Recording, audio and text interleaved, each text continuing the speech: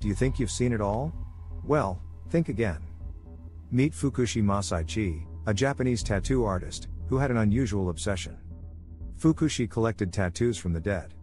Yes, you heard it right. He skinned off tattoos from dead bodies and preserved them in his collection.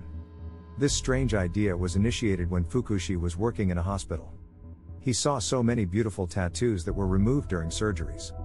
So, he got an idea to preserve them after the dead person's body was cremated. Fukushi didn't see it as something morbid or unethical. Rather, he believed that a tattoo is an art form that should be preserved like any other. This controversial collection has now been handed over to the Medical University of Tokyo. It is now a medical museum where people can come and appreciate the collection. This bizarre obsession has made headlines around the world. And, even though it raises some questions, it should be appreciated as an example of how people can appreciate tattoos as an art form, even after the person has passed away. So, there you have it, folks. What do you think about Fukushi Masaichi's peculiar obsession? Let us know in the comments below. Thanks for watching and don't forget to subscribe to our channel for more exciting videos.